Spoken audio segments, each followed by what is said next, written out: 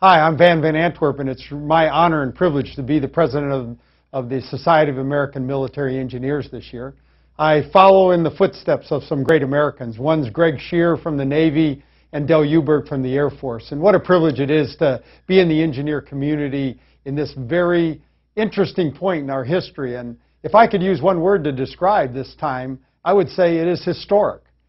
We're at historic workloads.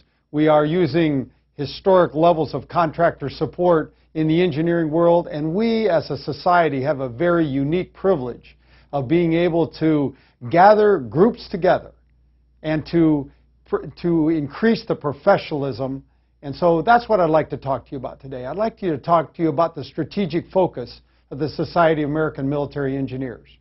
We gathered together a little earlier in the year with a strategic focus group and kicked around some things for this year. And one of the things I told them early, because of my love for hockey, is that there was a great saying by Wayne Gretzky when he was given one of his awards for an individual achievement award. They asked him, "What's your secret, Wayne?" And he said, "My secret's this. It's very simple. I skate to where the puck is going to be."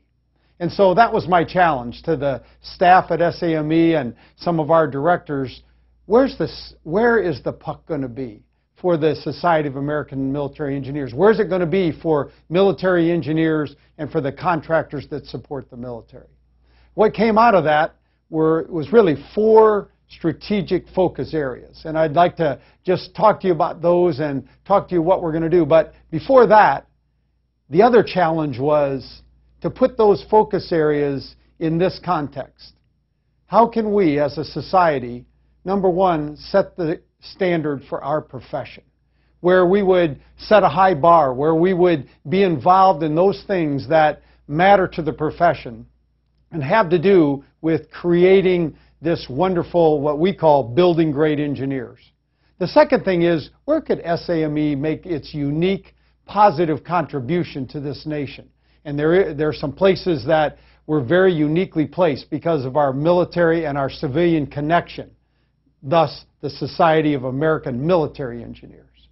And then the third thing is, how do we build not just the society to last, but build the engineer profession to last? So that is kind of an overarching metric, if you will. Out of that came our 4 focus areas, and here they are. The first area has to do with sustainability, and this really has to do with setting the standard for our profession.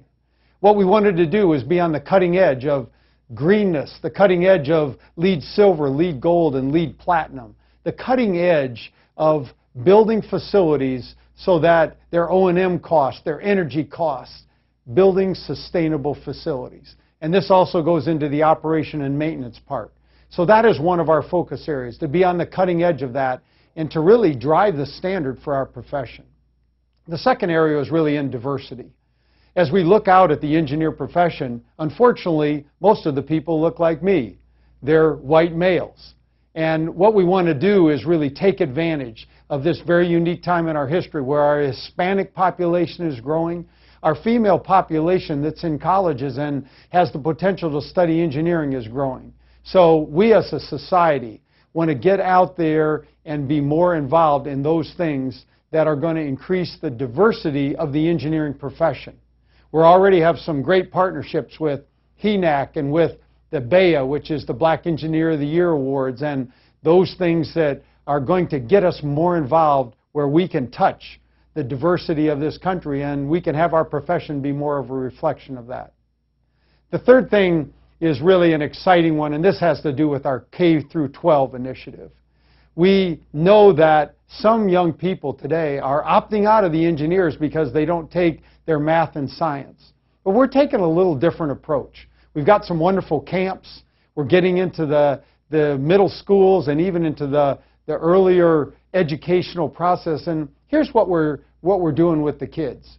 We're saying, come out and see an engineering project. We're not talking to them just about math and science. That'll come later. What we want to do is excite them about the engineering profession. I always go back to the example of one of my sons who took piano lessons. Well, I took piano lessons and I can't play a stitch today. But my son, he took piano lessons in the very first week, rather than the way I learned, where you learned the scales first and eventually you would play a song.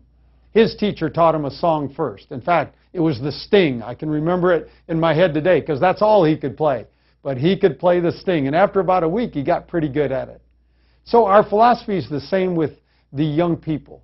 Let's get them involved in, let's take them out and show them a building. Let's show them a rehab of a dam. Let's show them something that's wonderful out there that they're going to go and say, wow, I'd like to do that. And then you can talk to them, well, that corner is a 90-degree angle, and you can talk to them about the math and science.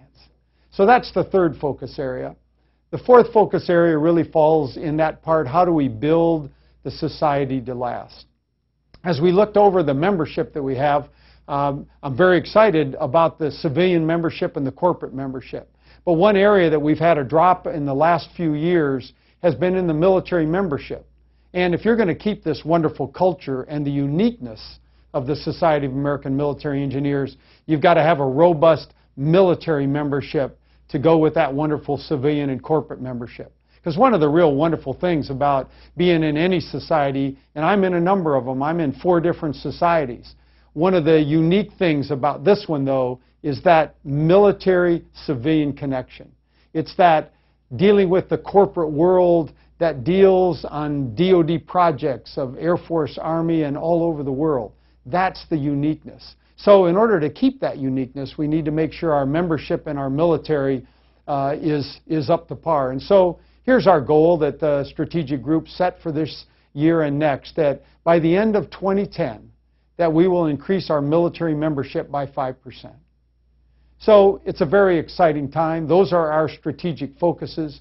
To the leadership of SAME out there who have already received a letter from me with these 4 focus areas, I want to thank you for your participation in this. And together, we're going to go there. Why? Because we see where the puck's going to be and we're skating towards it. So God bless you all out there. Let's knock it out of the park. Have a great year.